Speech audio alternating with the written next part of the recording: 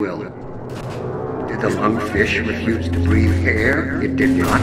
It crept forth boldly while its brethren remained in the blackest ocean abyss, with lidless eyes forever staring at the dark, ignorant and doomed despite their eternal vigilance. Would we model ourselves on the trilobite?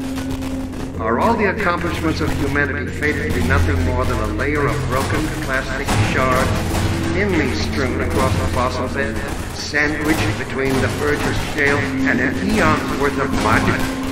In order to be true to our nature and our destiny, we must aspire to greater things. We have outgrown our craving.